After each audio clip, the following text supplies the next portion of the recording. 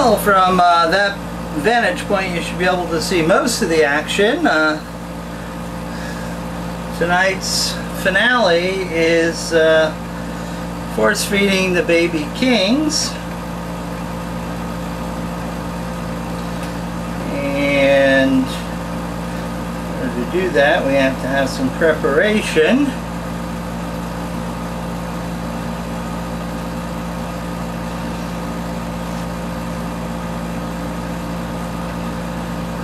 Everybody gets 3 large pinks.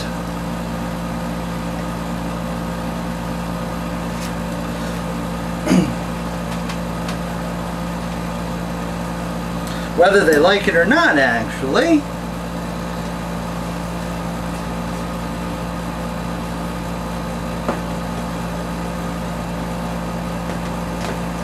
Well, hi there. I know, you're so happy to see me because I happen to, now don't go running off. Now don't go running off. They're probably a good 2 feet plus now, and they definitely are learning the drill here, which is not a good thing, because it usually means that they cause me a whole hell of a lot more trouble. Oh, well that's not very good. I slipped. That slipped. Could have cost me a finger bite, huh? Hi, how are you today? I know, you haven't been fed in a few days. This is my busy travel time for business. Subsequently, I'm out and about, sometimes just, you know, day trips, sometimes not.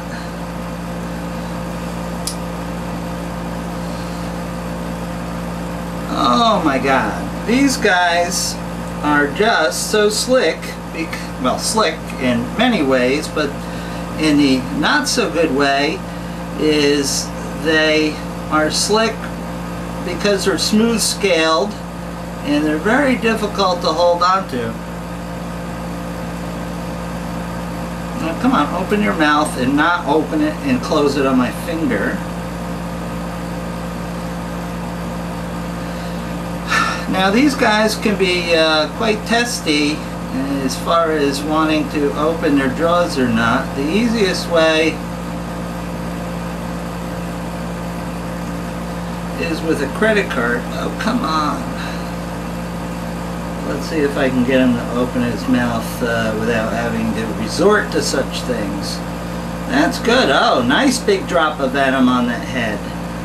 At least it's not on my finger.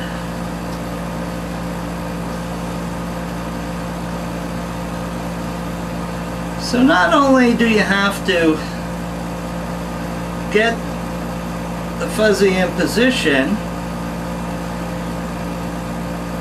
but you also have to adjust to things like death rolling, like this. Now he's upside down, and that makes life even more difficult. We're going the other way. Oh, almost got your head free. Almost did it. See, they're becoming, as it's a counterproductive thing. As you feed them and they grow and become stronger, then they're able to resist you force feeding them, and makes your life really difficult. Usually I save this to last because I'm really mentally and quite a bit physically spent. Oh my goodness, that was close. That was very clever. That was very clever. That was a new one, huh? That was a new one. Don't stick your tongue at me, that's rude.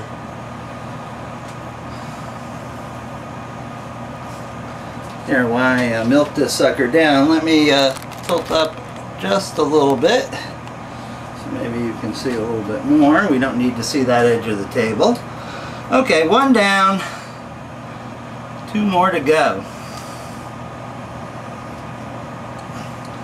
So this is a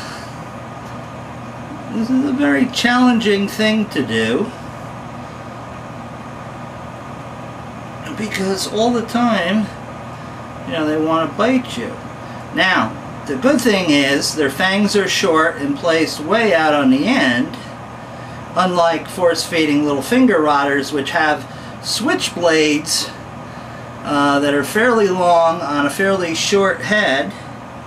Come on, get that in there. Come on. Usually the first one is the worst one because they're at full power. Now, if you remember, snakes have cold-blooded respiration. Yeah, I know, that's pretty obvious, but it plays a significant part in the fact that they tire fairly rapidly. Oh, they're slippery already when you add water to the factor. Oh, that's just lovely. So what happens is they go into metabolic acidosis, which isn't good because animals will stress out and sometimes croak, but lactic acid builds up in their muscle fibers, and everyone's felt that burn when you're running. Your muscles feel like they're on fire. Well, that happens with cold-blooded animals too. That's why big crocs, you know, Steve used to say that, you know, they used to tire out. You can eat that on your own? Not a chance, right? Huh? They used to tire out after a while, and, you know, and sometimes, you know, to the point where they're really not with it anymore, and Steve, you know, was worried about their survival. Now what are you going to do, huh? You going to spit this out if I let you go? Or are you going to eat it?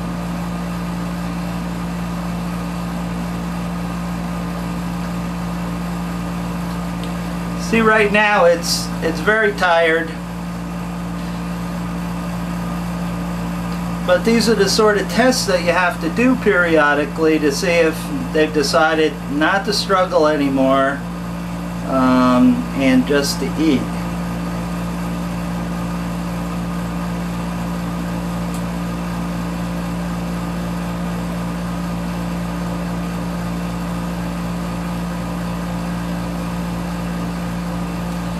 Did you notice I stopped holding you?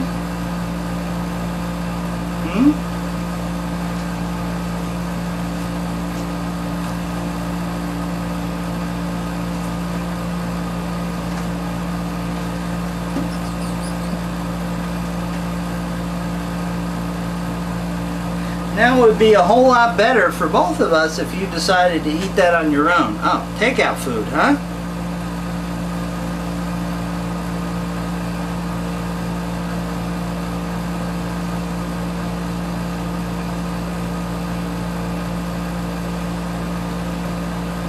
You gonna spit that out, or you gonna eat it? Huh? Come on, be a good little snake. Come on, because I don't like doing this any more than you like me doing it. Come on, be a good little puppy dog, King Cobra, and eat that. Come on. Come on. Look.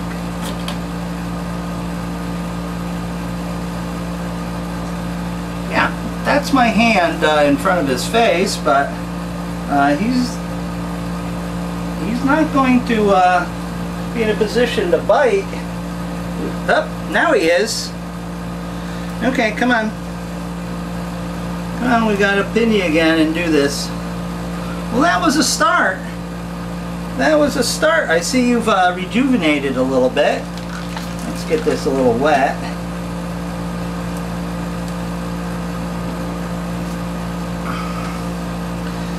Now, if you've seen that video that I put up today, and it's the 24th of October, with the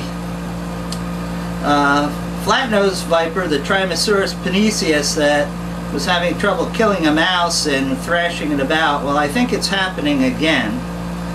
I can hear it going on in the background, but while I'm doing this, practically the place could be on fire and it's not going to bother me so much. Come on. Come on, I know this is a big one. This is a stretch. This is a stretch for you. I'm sorry. I'm sorry. Oh, there we go. I knew you could do it. With a little help. Okay, I know you're tired. I know you're tired. Just relax. We'll get it down the hatch. I know. Just be relax. Let me do all the work. There we go. I'm sorry, bud. If you would have just taken that down,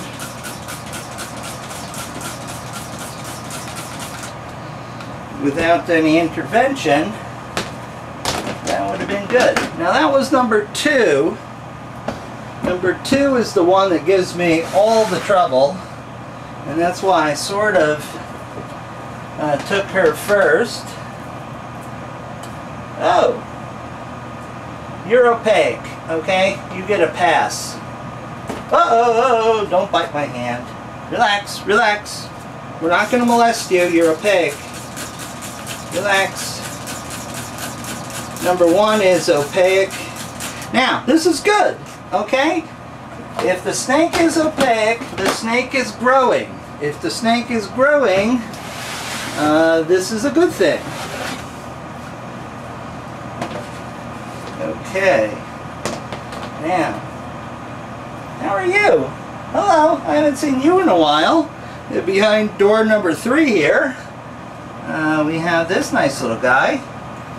Oh, how are you, huh? Oh, up that stick. Up that stick, buddy. How are you? Hello. Oh, you're a nice guy.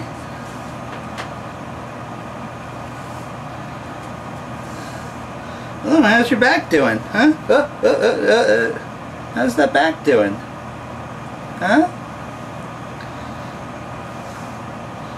How's your back doing? Oh, we're doing that death roll stuff already, huh? I don't even have you in my grip and you're rolling. Huh? That's not very nice. No. We're getting smart, aren't we, huh? We're getting smart. Oh, good shot. Gotta love king cobras, man. They're just fantastic creatures. I'd really love to see one in the wild. Maybe if I hit the lottery or something, I can make a big donation to Ram's foundation and get to visit him at his place in India and see some in the wild. You know, certainly also they're found in Indonesia, but to see a big Indian king, though, that would be fantastic. There we go. You managed to poop on me, didn't you? Oh, no, it's just urate. Just urate. Urate? I don't know. I thought it was 9. Meanwhile, everybody else is watching, hoping for something to eat. Now, why do you have to poop on everything, huh? Huh? Look at you, huh? You're being difficult already. You're being difficult already. That looks like a likely candidate. Yeah, here. Oh, that's good. Open it up. No, don't bite the finger. Are you gonna eat that? You gonna eat that or are you gonna bite me? Okay, you're gonna bite me, so we'll just have to reset.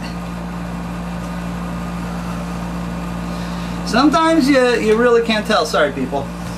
Sometimes you really can't tell if they're gonna swallow it on their own or gonna bite you. In this case, he was gonna bite me. It's always nice for them to take that first couple of good bites, because you know they're using up some venom, and that venom is no longer available for your finger. There you go. Come on. Come on, you can do this. Come on. Yeah, I know. This is not fun. I know.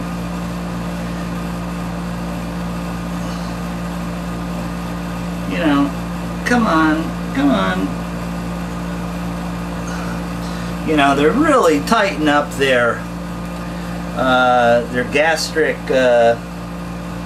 track there and really try to prevent it from going down. And you know, if you've taken too big a bite of food and you've swallowed it and it sort of slowly goes down, but you get this nice excruciating pain along with it, you know, that's what these guys got to be feeling. And it pains me too, because, you know, it's just not pleasant for them. And, you know, and that's why the buzzard didn't like me so much, I guess, because these guys do have a memory. Okay, let's give you this one.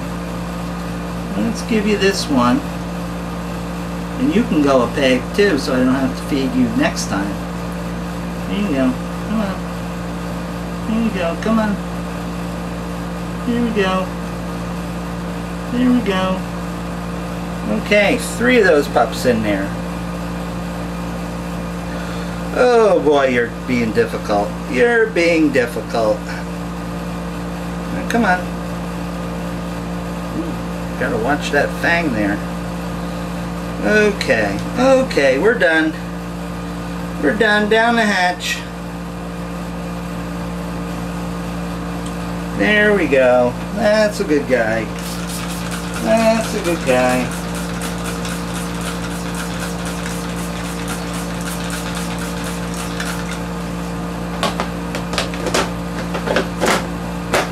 Okay. So number 1 is a pig. I'll have to make a note of that for the files.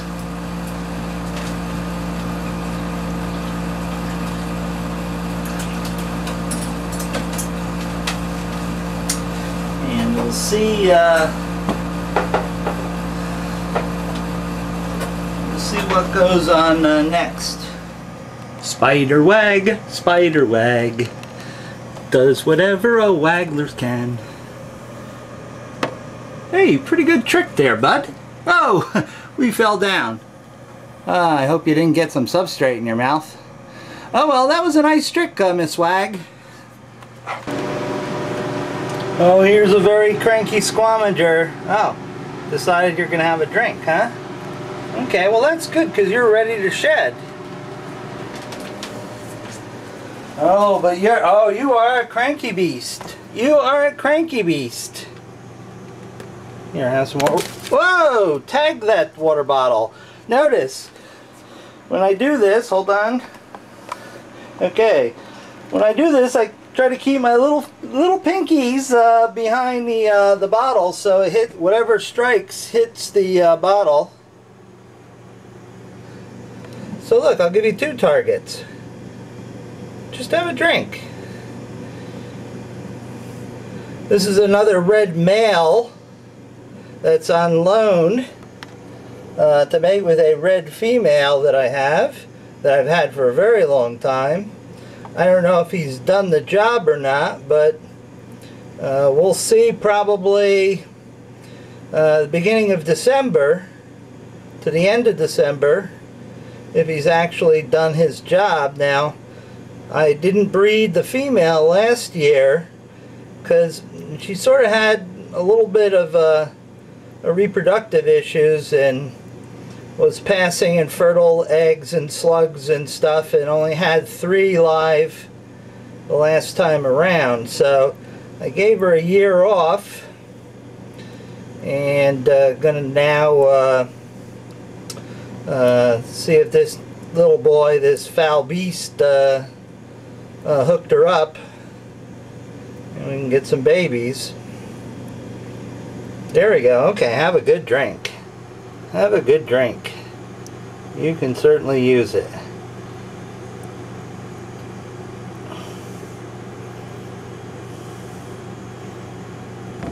Oh, that was a good one. That was close. Whoa, you are a cranky beast. So you can tell this wasn't one of my little guys that I've raised from scratch, because he's cranky.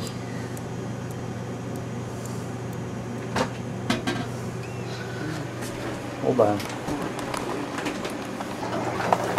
Oh, nice one. Look, that's not getting you anywhere. Just have a nice drink and be relaxed. Oh, no, I am relaxed. I'm trying to kill you.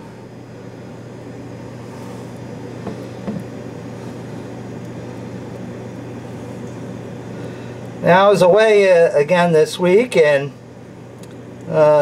these guys were unattended all week. Bob was under the weather and couldn't come to visit them and make sure water got into the cages. I've watered everybody heavily on before I left, but the guys that are shedding, I wanted to make sure they got some water.